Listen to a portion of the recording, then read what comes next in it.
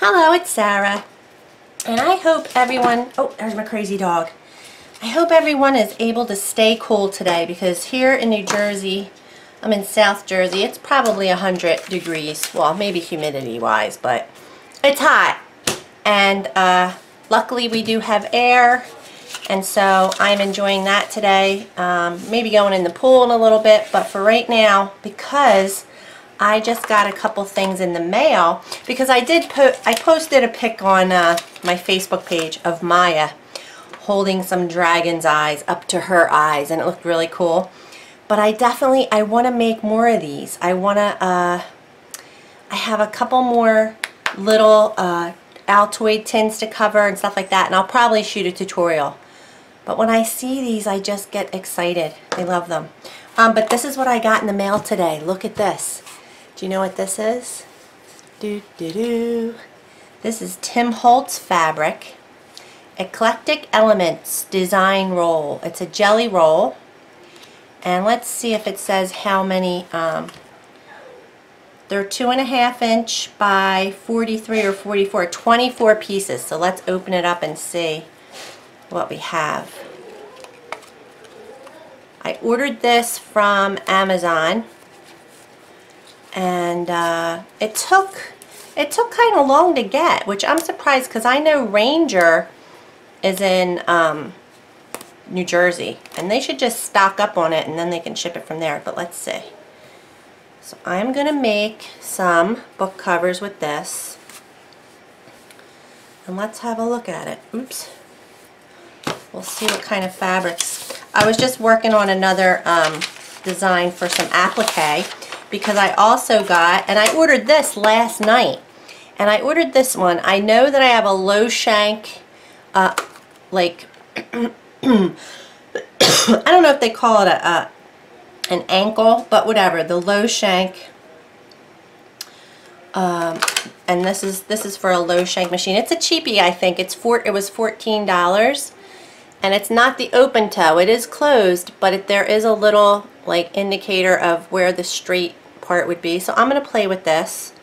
I'm going to do a practice sandwich, a little quilty practice sandwich. Anywho, look at this. So this is the first fabric, 12 and 12. So maybe there's 2 each of 12 designs. I'll go in a little bit.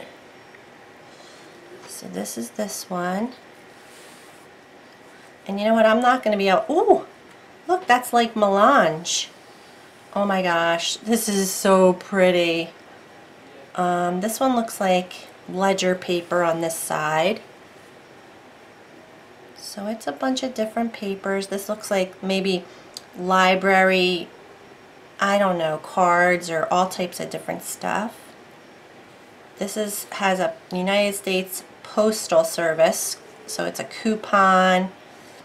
And it says bearer of passport, so a passport page. Ooh, clocks. Got some clocks. I got 2 clocks. So maybe these were the same, and they're just, I don't know, guys. It's hard to tell the difference. You know Tim's style. There's a lot of similarities between them, but these are definitely clocks. And this is the, well, it's not melange, but the butterfly print. Yay. And then a different color of that. Love it. Coney Island, Parkway, Queens, street signs in 2 different colors. This is just a stripe. A blue and tan stripe, an orange and tan stripe, and a brown and tan stripe. What are these called? They're like typewriter blocks, right, of the letters. So I have that in blue.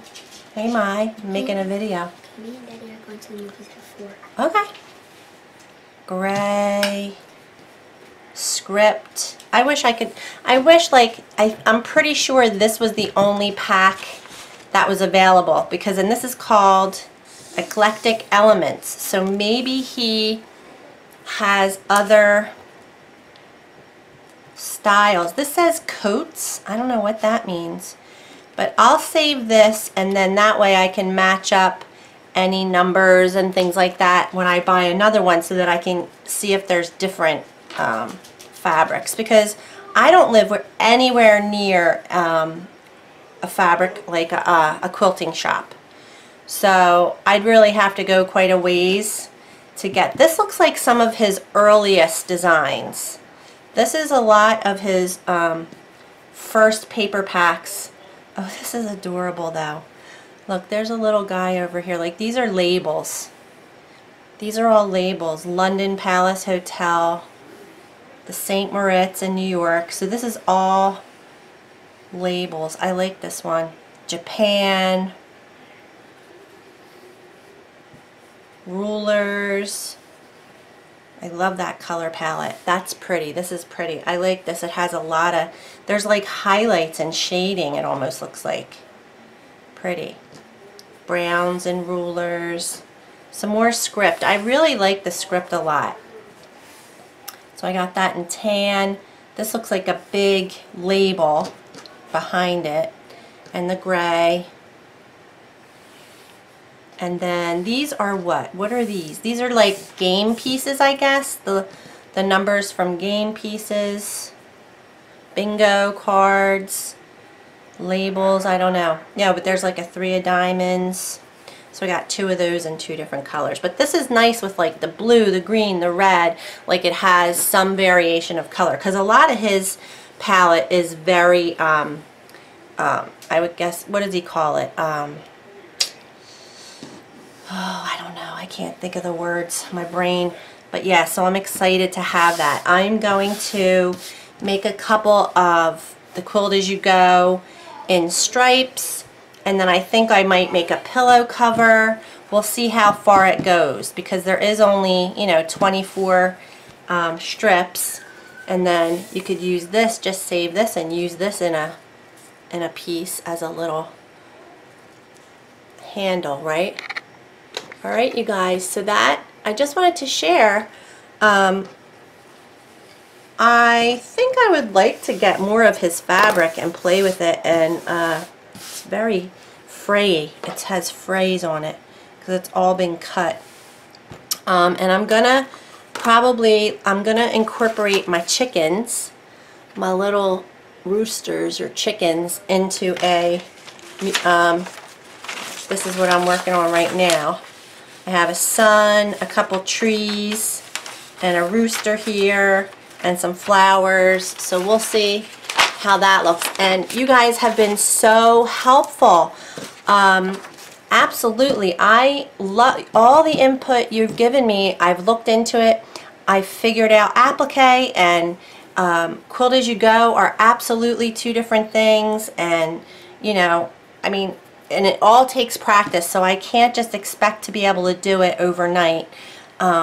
And take my time turning corners. Like, I was just like, like forcing my machine to do stuff. I'm crazy. What can I tell you? I get excited. But yeah, I'm going to go play with these right now, I think. I'm going to start anyway, get my design laid out, and all right, I'll come back and share. Thanks for watching.